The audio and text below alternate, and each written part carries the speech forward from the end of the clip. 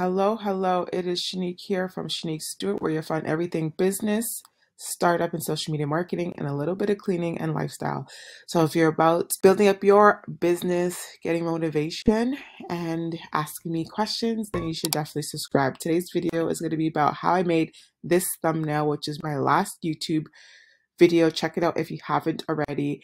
And I made this within 5 minutes. I've got so many questions on it, so I'm going to let you guys know how I made this thumbnail. So first off, my biggest suggestion is to get Canva Pro. You do have to get Canva Pro to get some of the features that I use. My second tip is when you create thumbnails, do not delete them and erase them. I actually keep majority of my thumbnails made so that when I'm making a new thumbnail and I keep the same brand, I keep the same colors, so that when my followers know me, they know me.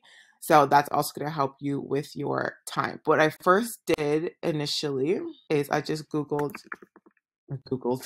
searched YouTube thumbnails. I kind of find one that I liked and I wanted to follow. Canva does a really good job with having great templates, so you can literally click something and just work with it. And that's what I did. So I just clicked on and took out what I did not need, changed the background to green, and then had a picture. Easily could click a background. I think I put black background. Yeah, and I just chose this. I made a border, my size, making it sure it's a little bit of border. And then here, positioning, move it to the back. So that it's a border. Using this, I just, obviously I have my own picture. The key is to have the best quality pictures. Using your phone portrait mode instead of using a screenshot from your actual video works a lot best. So I just got a picture, edit picture, remove the background. Again, this is a premium feature that Canva offers. As it loads, this is just awesome. And then edit the picture again. Going to glow, clicking the settings, turning the glow white, make it more transparent, and then less actual glow. So it's more of a, or blur, more of an actual outline, and you could just move it back and forth to figure out what you want, change any color. So now move it over.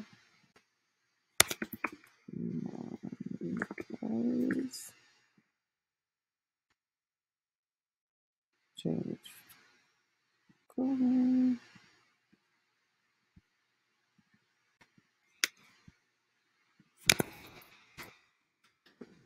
Still just like it without.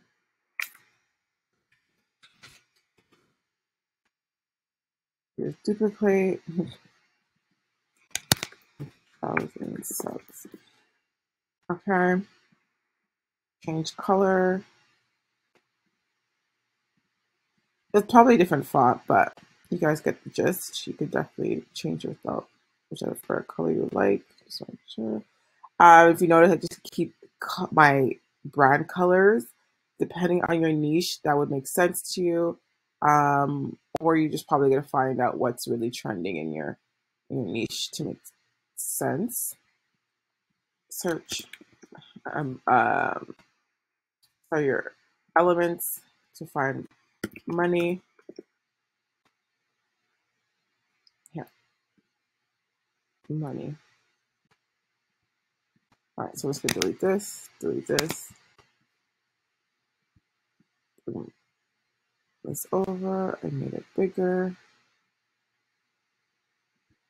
All right, and then the money's here, and position back.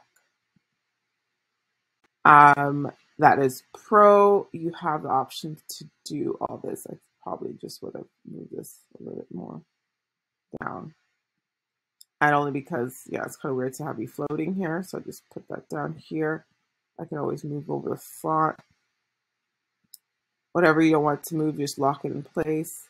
Edit the effects here. So there is a bit of a glow shadow effect on each of these to make them pop up. Yeah, so it stands out a bit more. Still within a couple of minutes. I did edit. I really edit all the ums and stuff. So, but definitely, all in all, this took under 5 minutes. I use this for all of my businesses. It's super easy, super beginner friendly. I hope you enjoyed. Thank you so much. Be sure to subscribe.